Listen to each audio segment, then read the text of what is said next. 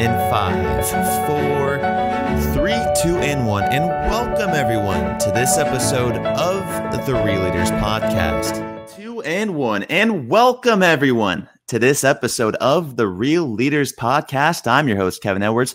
Joining us today is the CEO of Tomorrow, global futurist keynote speaker, and author of the Algorithmic Leader. It's Mr. Mike Walsh. Mike, thanks for being with us today.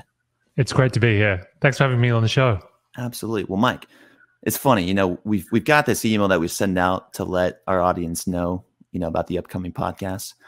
And, in the email, I was like, all right, well, hey, send us some questions for Mike if you have any.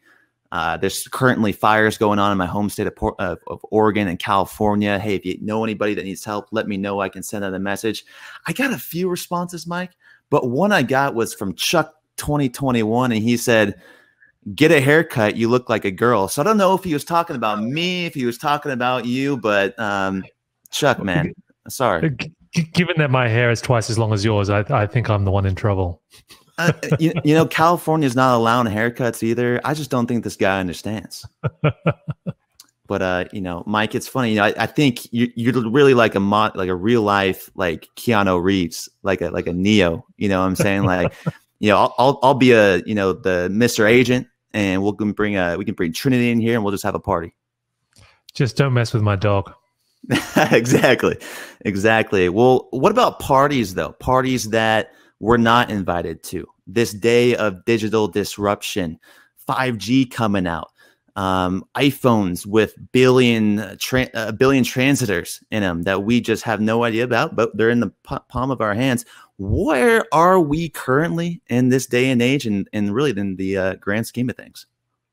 Look, I think in many ways, 2020 is kind of a dress rehearsal for the next 10 years. So what we're seeing in this year is everything that we're going to see a dramatic acceleration of very shortly, whether it's home delivery, greater use of automation, our total reliance on mobile technology, and even finally a boom in virtual reality, which is something that, didn't go anywhere until this year when everyone was stuck inside and suddenly started buying these headsets. So we're really getting a preview now of the world that's coming, that's actually been accelerated in many ways. Yeah. So explain, what is VR? What is extended reality? Yeah. So extended reality, or XR, encompasses VR, AR, or MR. MR is mixed reality. So you're seeing, from manufacturers like Microsoft, this idea that, not just putting you in a virtual world, but superimposing images over your vision. So you could be a mechanical engineer in a factory who has to repair something, and you're seeing schematics appear in front of your vision, which guide you through the process. And the difference between MR and AR is that in MR, the system is actually aware of what it sees. So if you're playing Pokemon, for example, the little Pokemon will see the flower pot and will know that it can actually hide behind it. So it's much more immersive. And these technologies are not only dramatically improving because we've got better chips, better computation. When you now throw 5G and AI into the mix, they really have the potential to transport our perspective. So you make a claim in the book, Mike, about, like I just mentioned, the party we're not invited to. It's coming, and leaders in today's day and age have to be aware of what algorithms do. Explain to our audience what an algorithm is and how to think like an algorithmic leader. An algorithm is actually something that's been around for thousands of years. Probably the simplest example of an algorithm is a recipe, like a cooking recipe. So it's a series of steps you follow to get a result. Now, of course, in the 21st century we live in, these instructions are not only embedded everywhere, machines have started to learn to actually be able to create them themselves. So when people talk about machine learning, that's really machines, in a way, writing their own algorithms. And it's sort of weird. Like, we're seeing algorithms become not only critical to the way we design experiences, but they're going to be the future of business as well, and the battles that are bought. You've probably been looking in the press recently. There's been a big controversy over TikTok and ByteDance. If you if you've got kids, you probably already know what TikTok is. If you're an adult and you know what it is, you probably shouldn't be using it. It's not for you. But the genius of TikTok is that they've essentially weaponized algorithms to know exactly what to show you next to keep you hooked. And it's no accident. They study, trillions of data points in order to be able to know exactly what to show you to keep you engaged. But here's the interesting thing. If you've been watching this whole debate about who in the US gets to take control of TikTok, ByteDance, the parent company of TikTok, is actually not going to share its algorithm. So whoever invests in them in the US, or if Oracle takes them over, the algorithm is going to be kept secret. And that shows you where value is really in the 21st century. The most valuable thing a company has are its data and its algorithms. Now, what are your thoughts or perspective on what that does in the long term for society? Well, it changes the kind of debates that we have to have. Almost every aspect of our lives will be shaped by algorithms. And this is controversial. Access to welfare, access to housing, insurance companies will use sophisticated algorithms to determine your premiums and risk. Even in education, the future classroom will use algorithms to actually judge where your child is at. Can we adapt the learning and personalize it for them?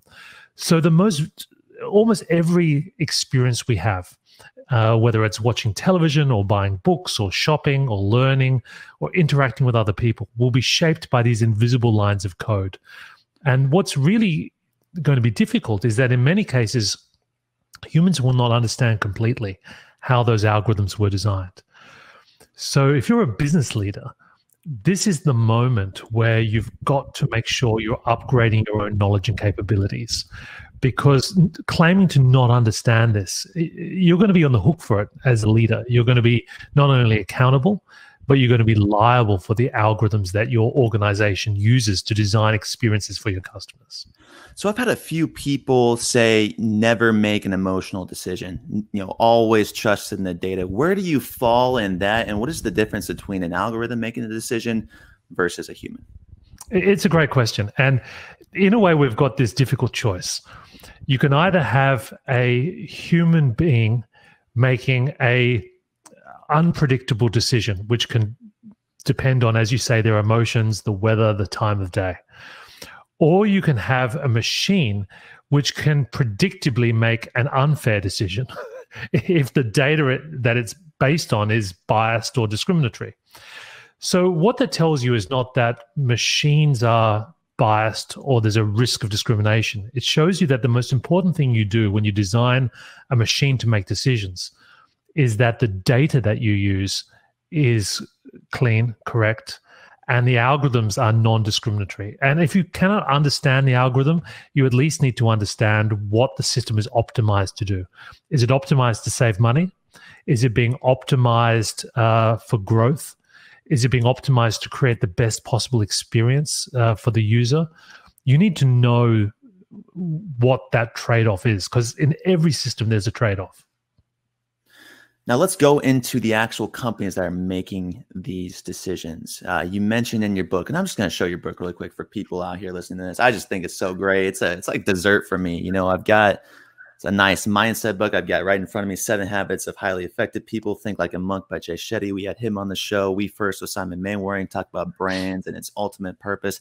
But this book, I'm not a big tech guy at all, Mike, and as you can tell by this interview, but I really like it. It's just like a dessert for me. It's nice, it's edible, it's fun, and it really makes you think differently and about the future. Now I can go into that a little bit later, but sticking to this example, you mentioned a few companies in the book. Let's take Amazon, for example. How are they using algorithms in their decision-making and design thinkings when it comes to, let's just say, a personal meeting?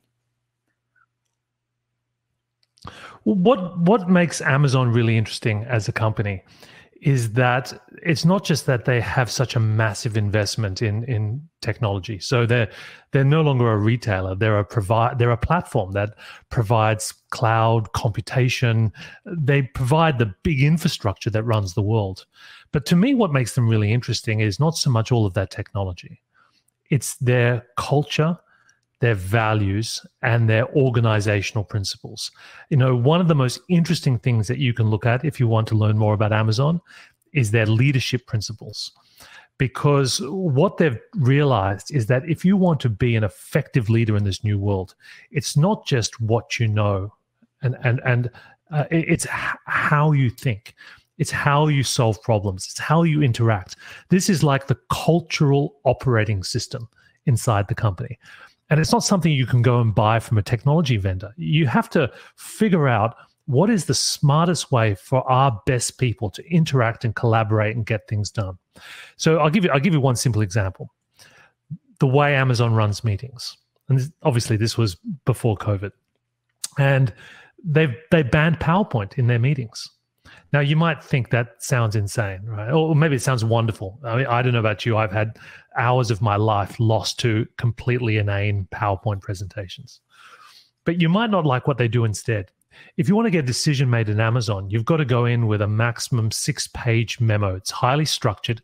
It states the problem, the hypothesis, any attempts the company's made in the past to deal with this decision, what they came up with, and a stack of data to support the decision you're trying to make.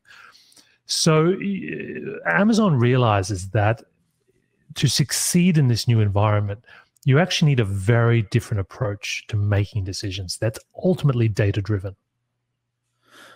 When it comes to supportive data, how does one make sure that they aren't finding data that just justifies their hypothesis? For instance, if I was creating an online course, I could go out and say, oh, look, COVID's happening right now.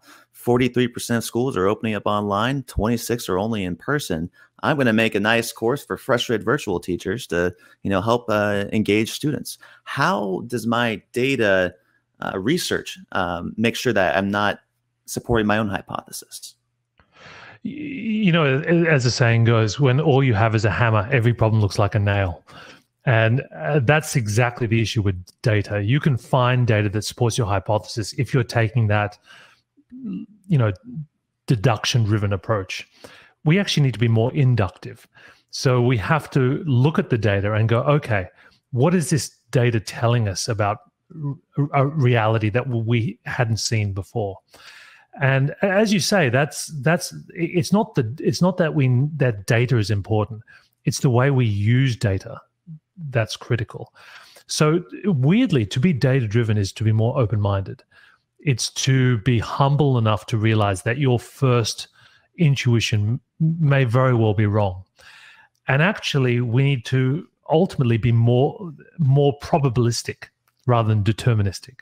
I'll explain the difference. So, in many cases, human beings are wired to be deterministic. And when I say deterministic, if this happens, then this must be the reason, or this is the result. And we're wired this way for survival. I mean, you think about it. If you're in the savannah and you see some wild animal or a tiger, you don't have time to kind of think, wow, I wonder if that tiger's friendly or not, or maybe we can be friends, right? You just run. So this kind of instant response. But in this new world that we're in, things are not so black and white. And is a competitor, or are they a potential partner? Can you be partners with them sometimes and competitors with them in other markets? Is this series of events happening going to be good or bad for the business? What's the right ethical decision to make in this scenario? And what you realize in a world of increasing levels of uncertainty, ambiguity, and lots of data is that we need to be able to update our beliefs as we get more information. This is called being probabilistic. So in a key business decision, you may only be 70% sure. Now, you need to ask yourself, at what point, at what level of certainty can I act? So is this a decision where I need to be 90% sure, or is 50% okay? And as you get more information, does that make you more or less certain? So that way, as new data comes in, you're updating your views, not trying to look to see whether they fit your thesis or theory about reality. So is that more like risk? You say risk aversion in the book, right? Having machines and algorithms predict based on prior events. Is that correct? No, it's more about our mindset to change and uncertainty. if you're somebody who, as you say, tends to look for data to fit your view, you're actually someone who can't handle uncertainty very well. You've got your idea about the way things should be, and you're looking for data to support it. But if you're more open to ambiguity, you're actually seeing more data as a way of changing your views, or seeing whether you're being ready to move and adjust. There was the head of engineering at Airbnb. He was talking about the kinds of people that he likes to hire. And he says, in the end, I look for people that are comfortable with ambiguity, highly tolerant of ambiguity, because those kinds of people are the people who, as things are constantly changing, see it as a challenge. They don't see it as a threat. They actually embrace the uncertainty of events. Now, why do you think so many people see machines and big data as threats, as opposed to something that's going to create more jobs, lower the cost, improve our way of living? Why do you think that is? We've always, I think, as human beings, been fearful of the very tools we have ourselves built. If you look at it, for hundreds of years, actually right back to the ancient Greeks, they even had an idea, almost this idea of robots, or golems, or things that are inanimate coming to life, threatening us. And if you look more closely, though, we don't always need to be trying to prove that we're better than our machines. You think about John Henry, trying to, take on the mechanical system, because human beings co-evolve with technology. So as we get better tools, we realize that our value is staying one step ahead of the tools, because the tools allow us to do things we couldn't do before. We don't have to go back to a world without computers, or without typewriters, or without hammers, or without machine learning and automation. So all of these things just allow people to focus on what's really important and what's really of value. So the question we have to ask ourselves is not, will technology destroy jobs? The key question is, how will technology change jobs? How does it change what it means to be valuable? How does it change what it means to be an effective leader? And that's actually something that's speeding up now, because the rate of improvement is growing so exponentially. We have to be prepared as leaders to be constantly re-educating, retraining, and resetting our expectations about where we can add the most value. And that's why I'm really excited about the future, because there's so many things we do every day which human beings shouldn't do. Administrative, routine, transactional tasks. Actually, our real job is not to work. Our real job is to design work. So we should be every day going to work going, how can I destroy my own job? Is there a way that I can leverage technology that means that my job today doesn't need to exist? Now, you might think, why on earth would you be so crazy to do that? And it's actually because in that moment, you are showing how valuable you are as a human being, because you are designing systems that scale up your function, which means that was actually your whole job in the first place. Do you think that's at the core of most tech leaders' purpose, is to make life easier, to make sure we don't have to work one day?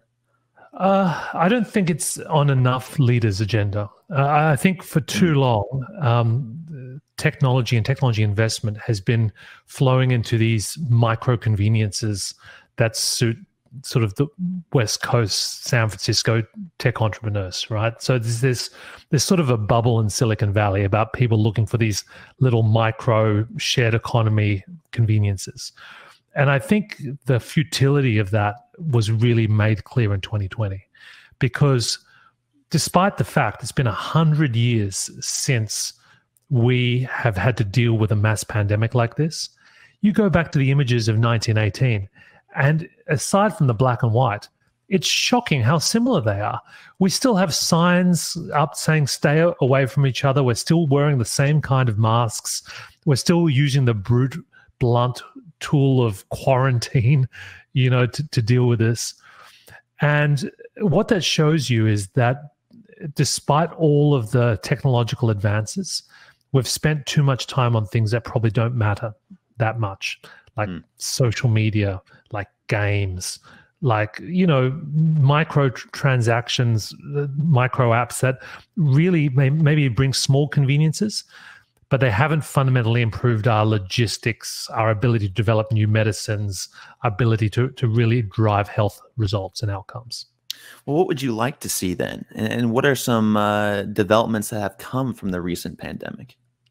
Well, we used to talk about digital disruption, as a concept. And people used to believe that to be a digital disruptor, there had to be something different about you. I don't know, like somehow only if you worked at a company like Airbnb and Uber, there was something magical in the coconut water in their offices, right? That gave you the ability to be a disruptor. Then 2020 arrived, and we realized that there's no longer any such thing as digital disruption. There's just being in business or not in business. We all had to become disruptors. If you were digital, it wasn't special anymore. You were just finding a way to still deal with your customers. So I think what's become very clear is that every business, every industry, every leader has no longer the luxury of time to wait on digital transformation. But it's no longer that special anymore. It's just the price of doing business. Now, the interesting question is, what is real disruption? What can we do now that we could never have done before we lived in a world of machine intelligence? How do we think beyond just creating a digital channel for customers to deal with us, and think, how do we fundamentally reimagine the experience for our customers, whether you're a store or a healthcare provider or an insurer or someone in logistics and transportation? I think what's made clear is that we now need to really tap into our imagination. Well, let's go there then. Let's hypothesize a little bit, Mike. What does the future of work look like to you? And when someone says future of work, how far out is that? Well, let me tell you, the future of work is a lot more than Zoom. Of course. And this podcast. Yeah. Well, I think people got very excited realizing that they could now do video conferencing. I was doing some research on this, and I came across a picture from 1930. It was an early prototype video conferencing booth from AT&T, 1930. In fact, even in 1960, they had this technology. They've been trying to push video conferencing, for almost the last 90 years, long before the internet. And the thing about it is that the technology itself is not really the important part. The important part is, how do we find a new way of working? Because what we've done now is terrible. We've just taken all our bad practices from 2019. Think of all of the endless meetings you were stuck in. And now we've just moved them onto a screen with a camera that's constantly watching your face. Right. I mean, there's a reason why people have this sense of anxiety, because you're like in this panopticon of being constantly watched and, having to deal with your resting Zoom face, like, what's my expression at all times? So I think what we need to figure out as we start to go back to the office, the question is not, should we work at home or should we work at the office? The question is, does it matter where we are?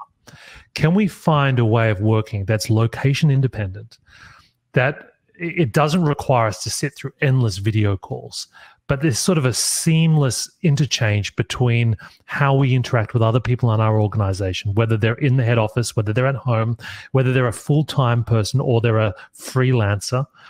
Like, how do we better design the ecosystem of talent in our organizations, and also design around that new ways of tracking work, running projects, documenting decisions. And this is what I think people miss, is that this 2020 crisis has just broken the mold, but we're a long way yet from rebuilding the organization of the future. Now let's just pause for a second, Mike, and just remember that we are only human.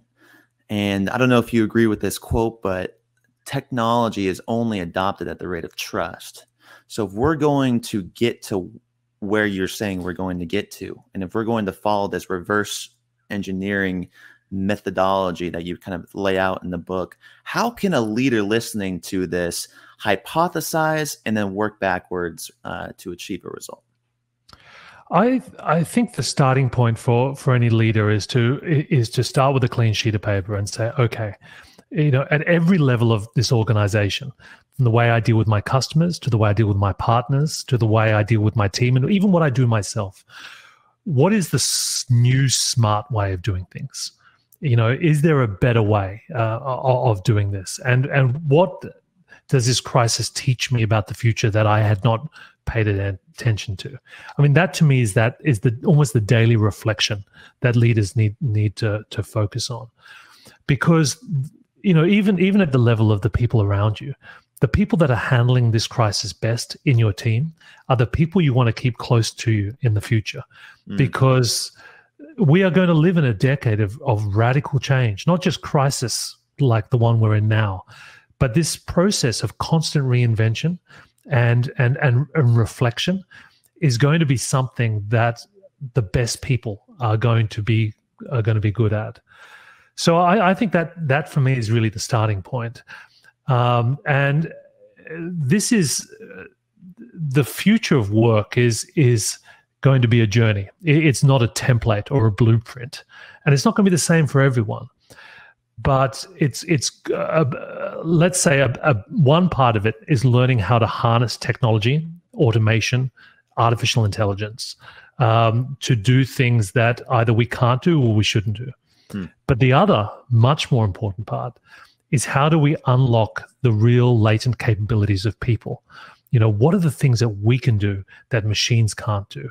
How do we really tap into that creative imagination, design-driven approach that allows people to really have much more interesting, fulfilling work? I think exactly, yes. And in terms of the centralization you mentioned earlier, empowering other leaders, those people that are performing best right now are the people you want to be hiring. Now, decentralization is a topic we talk about often on the show. How can you empower the leaders and so they can lead their own? Like a starfish, you cut a leg off, it's going to grow back, right? That type of thinking. Explain the term holacracy to me. I just got to this chapter on uncertainty. Explain what holacracy is to our audience right now and how it is adaptive for a company structuring to scale in an algorithmic way, I guess. Strange enough, holacracy to me is a bit of a dead end. So the idea in holacracy is that you have no job titles, that you have a very rigid framework that governs interactions and governs the way you have meetings. So in a way, they've got rid of one kind of structure, which is hierarchical, titles, department silos. And they created another architecture, which is more like a computer operating system, where there are cycles and circles and people have different functional roles. So it's a much more distributed structure. The key essence and philosophies behind holacracy are ingenious, but we don't need to necessarily adopt that technical, rigid approach. So for me, the interesting question is, how do you design an organization that's truly distributed? So it's not remote or a work from home organization. How do you design an organization where you have small, agile, empowered teams that are able to focus and drill down on problems, but that their activities are also folded up into higher units of organization, so that you get the balance between tactical problems and big strategy and vision. And this is really, I think, long before the pandemic, the world's smartest organizations have been trying to use these more agile environments to work. So take Marcus by Goldman Sachs, which is has been a very successful experiment for that bank. It's a retail bank run by software. They still have employees, but everyone at Marcus, regardless of their functional role, whether they work in marketing or legal, actually are part of a dedicated pod, they call it, or work stream. So it might be onboarding a new customer, or the resetting your password journey. It could be a problem, a pain point, an opportunity.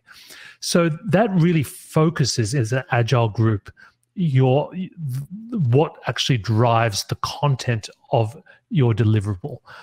And being able to break the organization down into those sort of work streams rather than these functional departments is a great example of a more distributed environment for being customer-centric.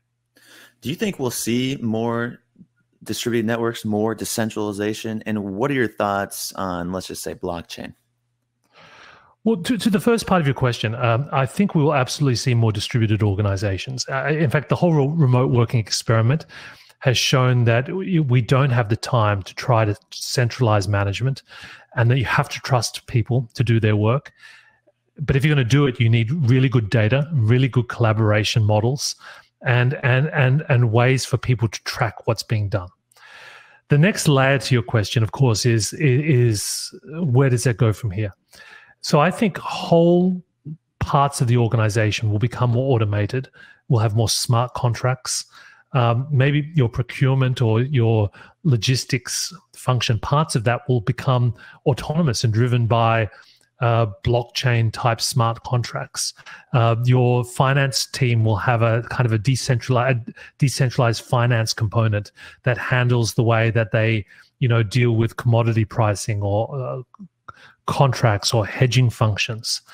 So this is just the kind of the logical path, I think, where you're rather than using contracts in the traditional sense, you're actually building intelligence and code and triggers into those relationships between entities, between organizations, between customers and suppliers. Now, that doesn't mean that you don't need people in those areas. I mean, those people actually could become more important. They're the people designing these smart contracts and these smart arrangements.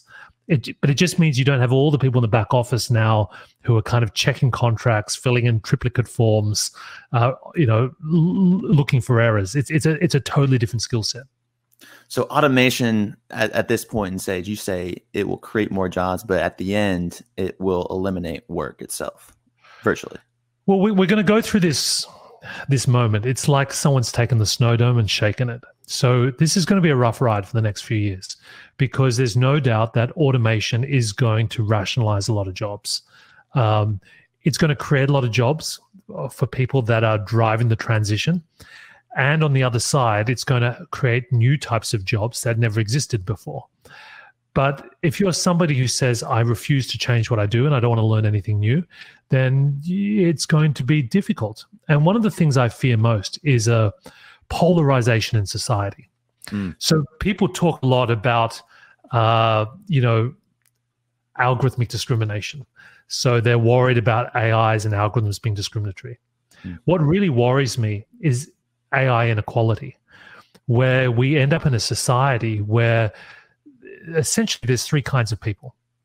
There's this mass algorithmic underclass of people that are really just working for algorithms. So think of Uber drivers today. You don't work for a human. You work for some lines of code that it's managing your schedule, that's tracking your performance.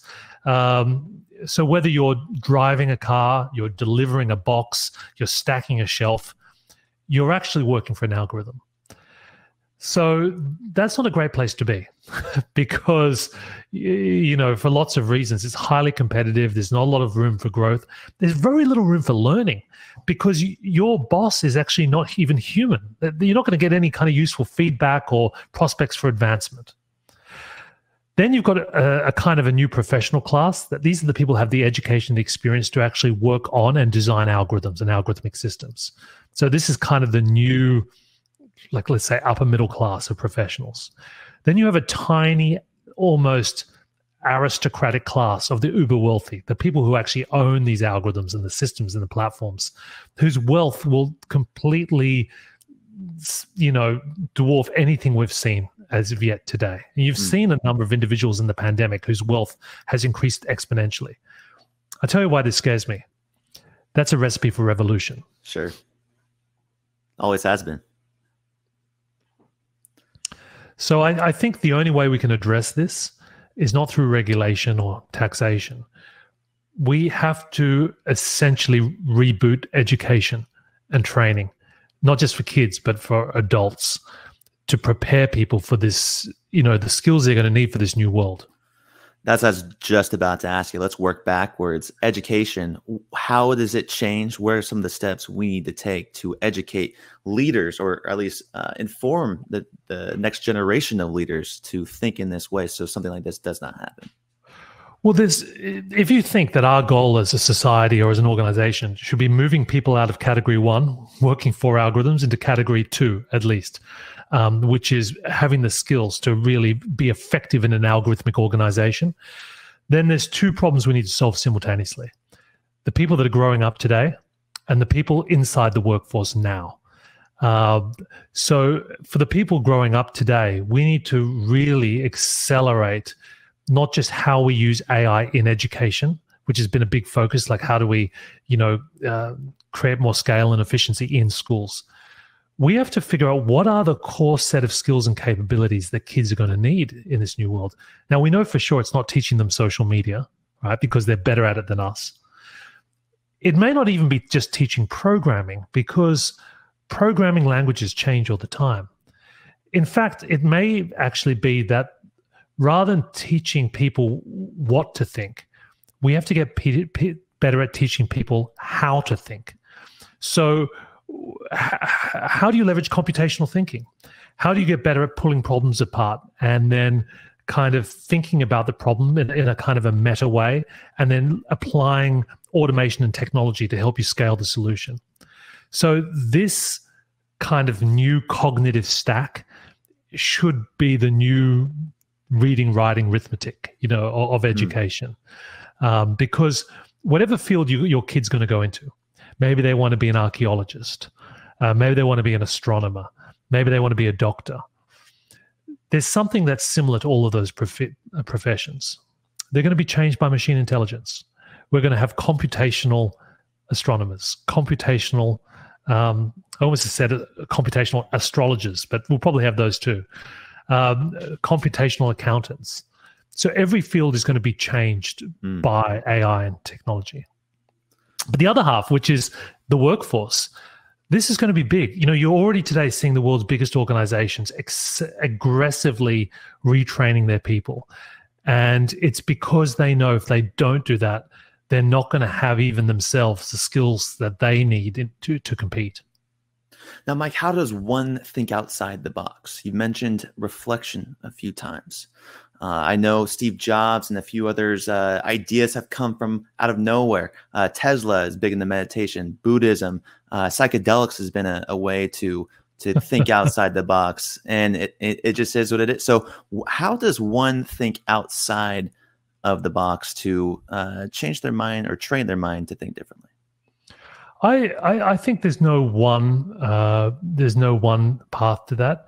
I mean, to me, one of the most valuable things about this current revolution we're living through is that if we can automate more of the routine transactional parts of our job, then we have more time for reflection and for kind of clearing our slate and trying to, see through the immediate crisis, whatever that might be. Bill Gates famously has his Think Week, where he'd go away into the woods with a stack of books, and I mean, it was the most important part of his year. Where he would take memo, even when he was actually working at Microsoft, he would take a handful of memos that people had written for him, and he would really think deeply about the future of the industry and the future of this company. That's an extreme example, but carving out that time for yourself as a leader and for your team, where you can actually just go, okay, let's forget everything that's on our immediate horizon. What are we missing? What is now possible that wasn't possible before? How can we reframe the problem? How do we challenge our own orthodoxies, the things that we thought are impossible to change? What's happening in other industries? Because the strange thing is now there's much more convergence between industries. The things that are changing in the logistics industry are affecting what's happening in the entertainment industry. And it's because the underlying base is changing for all of us. which is greater use of AI, algorithms, and automation. And so there's opportunities for inspiration everywhere. Mike, you got me watching Star Trek Next Generation. I'm not even kidding, on Netflix. How on earth could you blame me for that? You know, I'm just going to blame you, okay? I just started reading your book, and I'm like, you know, maybe I should watch something different. And so I just started watching this. And Data is, I don't know if you've seen it, I'm sure you have. Data is the character in you know, Star Trek that isn't a human. Yet he is a cyborg. He is a person, or not, you know, a robot person, essentially, in 1998, however you want to say that. He is a sentient being, but he lacks two things. He lacks humor, so he's always trying to make funny jokes, but he can't. And he lacks love. Do you think AI or computers, robots in the future will ever be sentient beings that will acquire personality traits such as love or humor? He also lacks decent skin and a reasonable pair of contact lenses. That's right. The question of what is human is going to be something that's going to be harder and harder to answer. You know, if you go back, right back to Turing, Alan Turing, one of the founders of the computer world that we live in today. You know, he proposed this test, you know, which is the Turing test, about whether or not you could, if you put two people talking together, whether if someone could not determine whether the other person speaking to them was actually a robot or a human, that was a kind of a sign of intelligence. It's easy to beat those tests today. And in fact, one of the most interesting new developments is something that OpenAI came up with called GPT-3. It's called a text. It's a text transformer. Basically, what it does is it's studied, you know, all the world's documents and text samples, and it can use that to actually predict what text is going to come next. So you can go into this service, and you can build apps around it. You can put a short fragment of text in, and it can actually generate a paragraph, 2 paragraphs, or a whole essay based on your fragment. And when you read it, you'll honestly think it's been written by a human being. But here's the weird thing. If you use that technology to power a conversation, you could be talking to the computer, and you could think the computer's in love with you. You could think the computer's got emotions. But what the computer's actually doing is using statistical analysis to mirror your phrases and words in a way that actually almost makes sense. So you are reading those emotions into it. The computer has no idea of the real context, the real meaning of anything it says. It's just using statistics.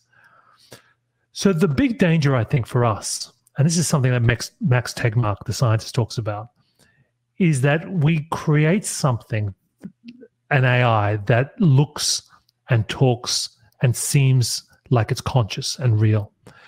But then we discover much too late that it's really just an automaton, something that's smart enough to trick us into thinking, you know, it has humanity, but it's really just statistics and randomness. So I think it's a bit of a false target. I don't think our goal should be to be creating conscious, intelligent machines. I mean, everything that makes a machine useful is generally the things that are not human. Why do we need to invent an unpredictable, emotional, and volatile machine and then put it in charge of something mission critical? I mean, the whole point of machines is that they can do the things that we don't trust people to do consistently. Well, let's talk about someone who has a conscious, who is conscient, or at least we think. Elon Musk.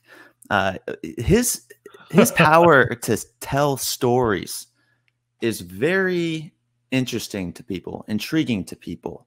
What is storytelling's role in an algorithmic day and age? And how important is it to incorporate storytelling into your business plan? So I think Elon Musk has 2 superpowers. As you say, one is definitely storytelling. And you know, this is hardwired into us. In that classic book, Sapiens, the author speculates that one of the reasons why Homo sapiens beat up the Neanderthals was not because, as people think, Neanderthals were stupid or blockheaded. Actually, they were very intelligent and very resilient. But there was one thing that Homo sapiens, who were actually weaker and smaller and less physically capable, there was one thing they were better at. And that was gossip. and storytelling. So they were kind of hardwired for sharing information about what was going on in their community, which ultimately became something which was very advantageous because, you could be big and strong and kill a tiger. But if you could invent some new way of trapping tigers using some sort of spear technology and you were able to share that with other people, that community would be more likely to survive. So I think we're hardwired for that. And visionaries like Elon Musk, Steve Jobs, they know how to excite the human imagination. So we give them a lot of rope, and we give them a lot of latitude.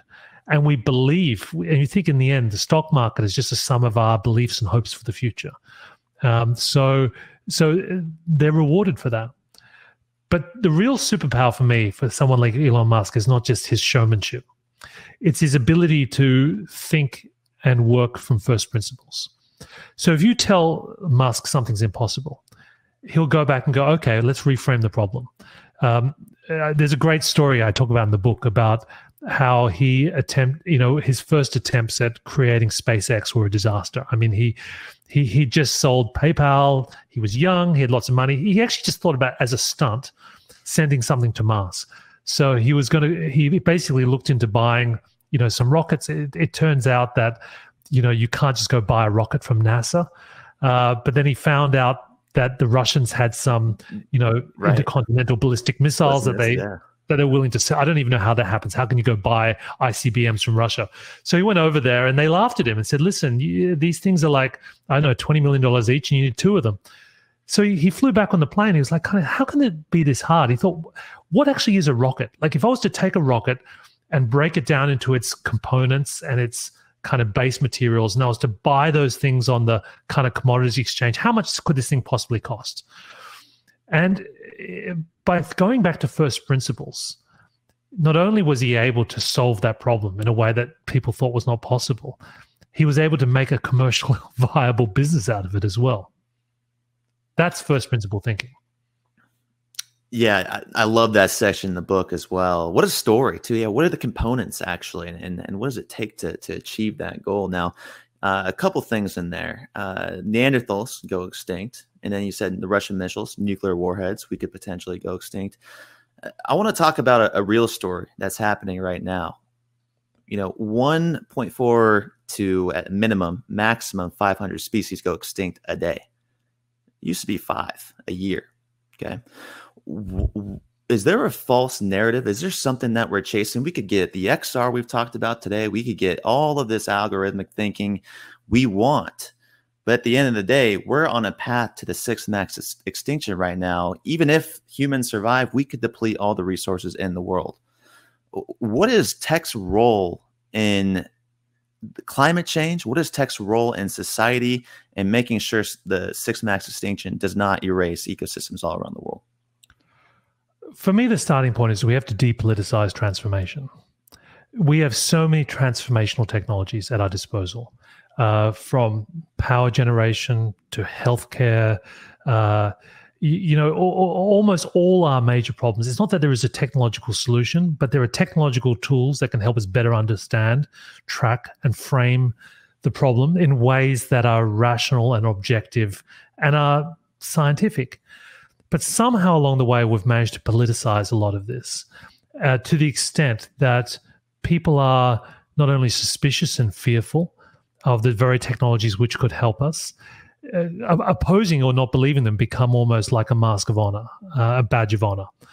So I think we need to move past that, because politics is very important, but politics should be about priorities and about values. And there are differing views on where we need to focus, but we shouldn't be having debates about the technologies and tools that can help us better understand. And this goes for all sides of politics. So for me, I think we need to think beyond those immediate debates. We need to tamp down our social media a little bit and not be so outraged all the time at everything we see, because we have to realize that these algorithms are actually designed to kind of get us worked up and to maintain our attention. And we have to stop being so nationalistic, because, ultimately to solve whether it's a pandemic or a climate crisis or economic development, these are global issues that require cooperation. embracing ambiguity, not being nationalistic, far-sighted leadership, a few traits of leadership excel. So Mike Walsh, the last question I have for you today on the show is, what is your definition of a real leader? For me, to be a great leader in this new 21st century algorithmic age, we need people that don't actually feel like they need to be in front. To be a great leader isn't to actually lead lots of people. It's to be a connector, a networker, someone that empowers, enables, joins people together in the organization and allows them at scale to do things which they or the organization by itself would not have been able to do before. So to be a great leader is to be a joiner. I love it. Well, Mike, just want to appreciate your time coming on the podcast. Hope you can stick around for some questions after from the audience. I know they've been waiting. But for Mike Walsh, I'm Kevin Edwards, asking you to go out there, build meaningful connections, be a joiner, and always, folks, keep it real. Thanks, Mike. Okay, folks. Well, thanks for hanging on for Crowdcast and on LinkedIn. Again, folks, this is the Real Leaders Podcast. My name is Kevin. Just want to personally thank you guys for joining. And Mike, of course, joining from Australia, all the way across the world. Folks, it's a crazy day in 2020. But we've got a couple of questions flying in. Again, all you need to do is just ask questions in the chat box. Just enter and make sure you have a question mark at the end so it will pop up for me at the end. Okay. First question is flying in. This one comes from Julie. She says, our real job is to design work. How should work be designed in the current day and age for small businesses? The great thing is that the tools that used to only be available to big corporations are now available to almost everyone for a monthly subscription fee. $10, $15, $20 a month. So, whether it's collaboration tools or project tracking tools, I think the starting point for any small business, it's probably more important for you than anybody, is to go, okay, what is this task? First of all, does it even need to be done? Second of all, can it be done by a machine? Can we automate it? And third of all, is there just a smarter way of thinking about this problem in general? As a small business, you need to be asking yourself that daily, weekly, monthly, quarterly, and that efficiency is more important for you as a question of survival than a big organization. Another question came up for me that I didn't ask on the show today, Mike, and that was a topic you mentioned in the book. And again, folks, Mike just threw in the link on the chat box. The book is right here, The Algorithmic Leader. I don't really like promoting things, but this is a book. Again, it's a dessert for me. I really like it. One of the questions that I had for you was, you said it's a winner's take all scenario. Now I'm listening to John Mackey today, the author of Conscious Capitalism, Conscious Leadership. And he was saying, we need to get away from this mentality, this warlike mentality that is the reason for how businesses may have started in the first place, that or religion itself. How do we get away from, like you mentioned, is a competitor or are they a partner?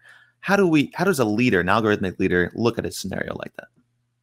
I think one of the key qualities of an algorithmic leader is the ability to realize they operate in an ecosystem. So the boundaries of the firm are starting to disappear.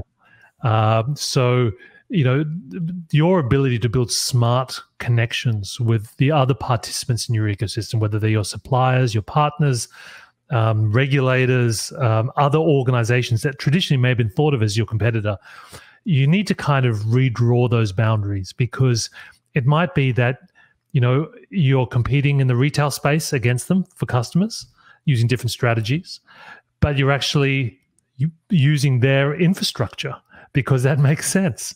And this is the situation people find with Amazon all the time, right? You might be Amazon's competitor, but you're using their infrastructure. And it's not like it's a traditional war or a conflict in the past where, you'd get your Nike logo tattooed on your arm and, it would be hell or high water, right? We're much more interdependent now. And that's okay, because it's about the consumer, and the consumer should have that power of choice, without companies drawing battle lines. Interesting. Another one comes in from Donna Jones. She asks, how to best use this pandemic period to restore connection to natural systems and ourselves? Well, I can tell you as a personal answer that I used to travel 300 days a year. So I was, probably only at home for like, 60 days essentially. And that was devastating toll on me physically. So one of the biggest shifts for me from traveling all the world and speaking to being in one place, getting regular sleep, getting better diet, and getting up in the middle of the night to do webinars. Aside from that, it's been transformative. So I think this has been an interesting opportunity for all of us as leaders in organization to think about the choices we make, about how we structure and design work, and to think about balance. So let's see what happens next year. But in some ways, I think this has been a great opportunity for many people to kind of reflect on their lifestyles. Now, Mike, I didn't get into your personal background. What's your background, your experience? I know you mentioned in the book you started out being a lawyer. How are you here now? If you find anyone who's a futurist, they usually failed at doing something else. So sure. I was, I studied to be, I did 2 degrees at university, actually. I did accounting and law. But when I graduated, I was meant to go work for a big consulting firm. But then the internet happened. This is the late 90s. And to me, in that moment, it didn't matter what you trained to do. It didn't matter what you planned to be. If you were not involved in the internet, you were wasting your time as a young person. Because for the first time, this was a industry where no one knew any better than you. I mean, experience was useless. Any experience you gained prior to 1995 was just simply irrelevant in that world that was being born. So that's what I did, and I kind of never went back. And probably the most interesting experience was not just those early years of the internet. I spent quite a long time living in China, Japan, Korea, India, in Southeast Asia, working in digital media. And it long before the iPhone, it gave me a sense of the world that was going to come, a world where smartphones were going to transform our experience of life. So that's really what set me on this path. Boldest prediction for 2021? I think we're going to start to see the rapid adoption of augmented reality in our daily lives by the end of 2021. And this really depends whether Apple brings out their rumored AR glasses. But to me, we're already, the next sort of generation phones that are coming out have got LiDAR built into them, better object tracking. Once, it was already a big thing when the digital world kind of emerged, but when the physical world becomes digital, that's going to really rewrite the rules of how we live, work, and play. Of everything. Absolutely. Okay, last question, Mike, for you. This comes in from Andrew. And Andrew asks, Mike, I completely agree that we need to be data-driven and to be comfortable with ambiguity, which I completely agree with. He agrees. However, how can we find clarity in the data? There are so many outlets for data, and research can be controversial. So basically, how should we be able to clarify what data is the best data to use? Data is not the answer. Data is the question. So data basically gives us a way of having conversations with other people in our team, with our leaders, with the people running countries, about different lenses to look at a problem. And to me, if you're going to be data driven, you have to first acknowledge that data itself isn't always as objective as we think. There's no hidden answer in there, because as we were talking about before, Kevin, you can use data to sometimes prove different points depending on how you slice it. But one thing is for certain: if data becomes the means that you're having conversation, it allows you to challenge ideas that have been considered sacrosanct. Right. It allows someone who hasn't been around the organization for a long time to actually make an interesting and challenging point that can maybe transform your strategy. It breaks down barriers of hierarchy. So that, to me, is the real benefit of data, is it gives us a means, especially in a distributed organization, of having real conversations about things that really matter. Great takeaways today. Data do not care about your feelings, that's for sure. Mike, appreciate your you coming on the Real Leaders podcast today. Before we go, where can our audience find more about you, book you for a keynote session, and read that magnificent book? They can definitely check out my website at mike-walsh.com. They can follow me on Instagram or Twitter. It's just at Mike Walsh. And if you want to see some more examples of my talks and my videos, just go to youtube.com/Michael Walsh. I just put the link as well in the chat. Links are flying in. We just want to thank you all for tuning in again to the Real Leaders podcast. You can find us on Spotify, Apple Podcasts, anywhere we're listening to podcasts. Who knows where we'll be in a couple of years, but right now we're on Apple Podcasts. Go leave a review. Let us know what you think, and stay tuned for the next episode. Thanks, Mike. Thank you very much.